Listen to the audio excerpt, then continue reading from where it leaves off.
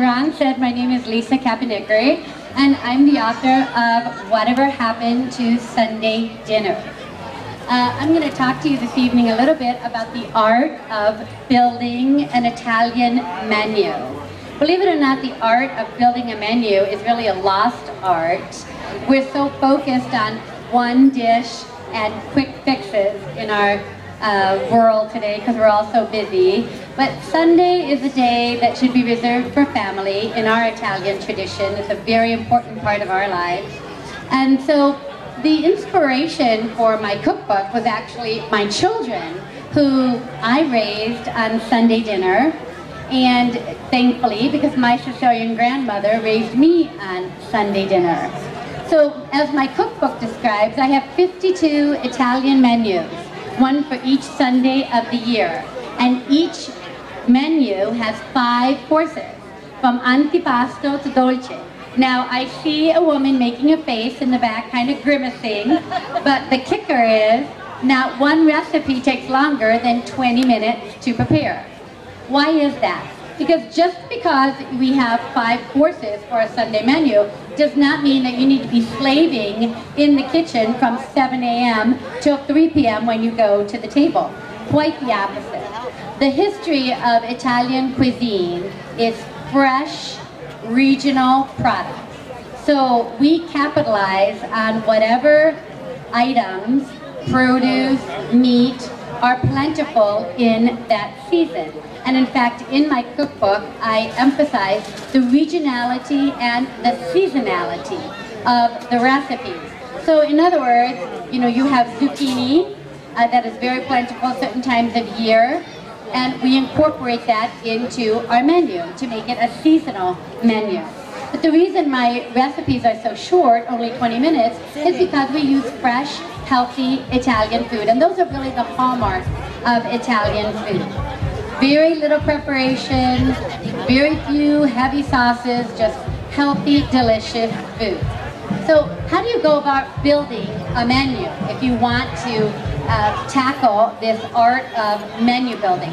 Well, the most important thing is, for example, in Italian menus, we always start with an antipasto. So how many people here love antipasti? How can you not? What's the history of an antipasto? Well, what does antipasto mean? Does anybody know what antipasto means? What does it mean? No, actually it has nothing to do with pasta. I'm so glad you said that. Everyone thinks antipasto means something to do with pasta. Well, one is pasto and one is pasta. And a pasto in Italian means meal. That's right. So what does anti mean? Before, exactly. So antipasto is before your meal. Now, here's a typical menu, my first menu. We start with our antipasto, which is Sicilian rolled peppers. Yum-o, from my grandmother.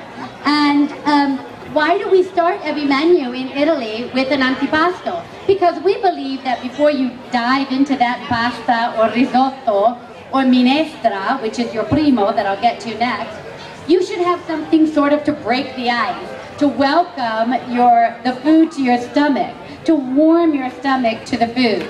So we have an antipasto before the meal, and it's just a small, light, very, very heavy on the vegetable side, like the Sicilian rolled peppers.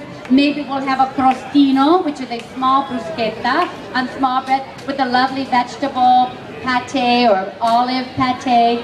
Or maybe we'll have a tray as we do here in the United States. And I have to say, our antipasto tray here with the salami and the formaggi, the cheeses, that's typical. This lady knows what she's talking about. That's typical Italian American. That is not found so much in Italy. But it's wonderful nonetheless. I adore it. Or maybe we'll have just, a nice plate of marinated artichokes or vegetables. So it's something light and healthy and delicious to begin your meal with before we delve into the pasta.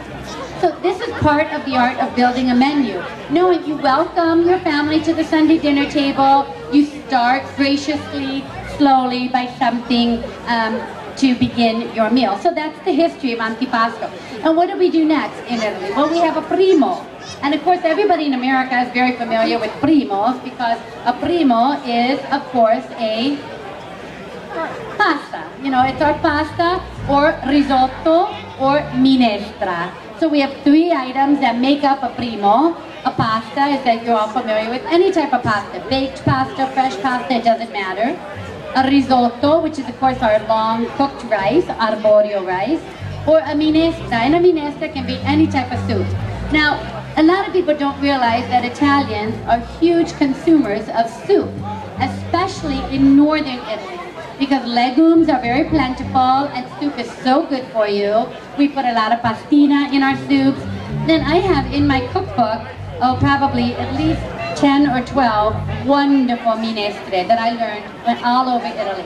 Although I'm half Sicilian and half Neapolitan, I've lived the majority of my life, or about half my life, all over Italy. Milano, Florence, Rome, everywhere. So my cookbook was called, by one of my customers, a regional culinary tour of Italy. I love that. Isn't that a great thing?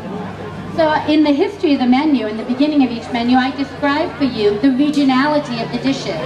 Where does this come from? Is this a Bolognese menu, a Florentine menu, a Roman menu? So you know what you're eating. That's another thing. We Italians love to know what we're eating and why we're eating it. So then we move on to our secondo. And what is our secondo? Well, that's a meat, fish, or a fowl. Now, contrary to what a lot of people think, you know, you're probably thinking already, wow, we're already on the third dish. This is a lot of food. Quite the contrary. We eat less in 5 courses in a typical Italian meal than you do when you go to any restaurant and you order one dish which comes on a platter size enough to feed a family of 4, right? So our dishes are smart. Our antipasto is small. Our pasta is usually no bigger than maybe the size of your hand. And now we get to our secondo, meat, fish, or fowl. And it's usually a small cutlet, a small piece of fish, accompanied with our contorno. And the contorno is either a vegetable or a salad, something green, something, and why do we eat that after our secondo? Well, because, anybody know?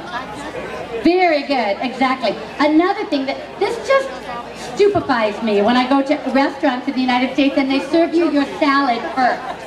What is the point of eating your salad first? A salad historically is a digestive. So the point is for it to sort of, without getting too graphic, or to help the rest wash down the rest of our dinner, right?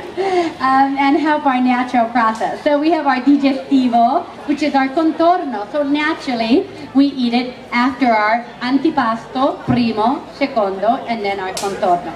And then, of course, we finish off our wonderful 5-course, lovely Italian dinner. Remember that one of these courses or recipes has taken longer than 20 minutes to prepare. And then we finish with a dolce, which literally means sweet. Now, those of you who know a lot about Italian food know we don't have heavy, rich desserts.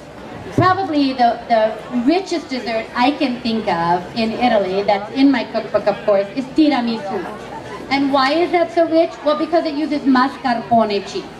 And by no stretch of the imagination is mascarpone a light cheese, no matter how you cut it. But again, we mix it with egg whites to make it fluffier and lighter, and we use a small amount. So our quantities remain small. And again, in our dolce, with our desserts, we eat small amounts of dessert. We don't have huge pieces of cake. We eat a little bit of gelato, a little bit of a semi-freddo, a little bit of a torte. Tortes are very big all over Italy. Fruit tortes, cheese tortes. So I have a lot of tortes in my cookbook. Granita, I have about 4 different flavors of granita in here. Fabulous. I have strawberry spumoni, which is not the spumoni we know in the United States, which of course, as you know, doesn't even exist in Italy. Strawberry spumoni is a whipped dessert with fresh strawberries, lemon juice, and cream. Yeah, and you whip it and it melts in your mouth. It's like a semi-freddo, half frozen as they call that. So now we've gone through the 5 courses from antipasto to dolce, so we know what a typical Italian menu is. But why do we build menus like that in Italy? Why do we think it's important to eat our 5 courses? Well, naturally, the first thing that jumps out at you is, from what I've described of the 5 courses, is you have a what? A balanced meal, right? So you've now eaten, exactly, you've got your pyramid, and you've eaten your legumes, you've had some starch, you've had your protein, you have your roughage, and then you have what all of us need, a little bit of sweet at the end, right? So the art of building a wonderful Italian menu consists firstly and most importantly in knowing what dishes go together. Some very important things that I point out in my book, for example, in Italy, we would never begin with a pasta in a tomato sauce, followed by, let's say, a chicken in a cream sauce. We have in Italy what we call menù rosso, a red menu, which is a tomato base, and then we have menù bianco, which is white based. It might be a white sauce with a risotto, and maybe then followed by a chicken or veal in a cream sauce. We have also theme menus, which are very, very common in Italy. For example, in the fall, mushrooms are plentiful. So we do menus based on the porcino mushroom. We might have a tagliatelle with porcini mushrooms, which I have in here, followed by a nice piece of bistecca fiorentina and mushrooms tripolati, or sauteed mushrooms, because it's fall and that's our theme, because it's a plentiful vegetable. So the art of building Italian menus is multifold. The first is to know that you want a balanced, healthy menu from all your food groups. Secondly, you want to divide these items or products in sensible sizes and courses so that we enjoy each one. And then thirdly, you want all the dishes to go together so that you're feeling very well after the dinner. You've enjoyed it all, but also so that the dishes complement each other, which is very important, all of which I explain in my book. My book is really called A Niche Italian Cookbook, and it is, because it focuses on 52 Sundays, 52 menus, 5 courses each. You never repeat a recipe, so you have 260 recipes. The variety in Italian food is so plentiful. I can't even begin to describe it. My book with 260 recipes doesn't scratch the surface. I tell people all the time, I could write 3 more books for 3 more years of Sunday menus, and I wouldn't use all the recipes that I have, because Italians are very imaginative cooks. But I think the best part of our Sunday dinner is the pleasure you get of sitting at the Sunday dinner table, apart from the time, spending 2-3 hours. And you know, statistics show that the longer you sit at table does not equate to eating more. Why? Because you engage in conversation, you enjoy each other's company, you talk about interesting things, so you rest between each course. So you actually eat less sitting at a table like that than you do running to a restaurant and seeing how much you can swallow. So the beauty of the Sunday dinner table and the Italian menu is enjoying each course and the simplicity and the delicious flavor and the fresh ingredients of each course, which then turns into this beautiful 5-course menu. So it's really the art of menu building, which is very prevalent in Italy, a little less prevalent in our country, is something that I'm bringing back in my cookbook, and something that I think families in the United States really want to get back to.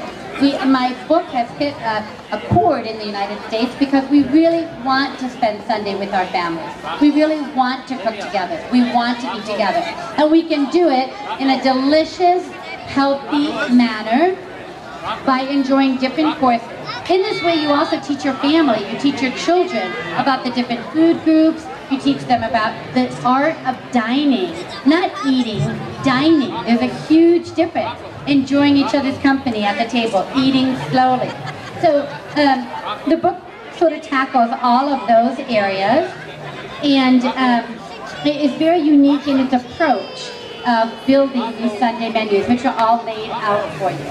I think the most important thing to remember in building your menus is just to have a representative group of all foods and make complementary dishes that go together so that you enjoy the full dining experience. And remember, spend Sundays with your family. That's what the day was intended for.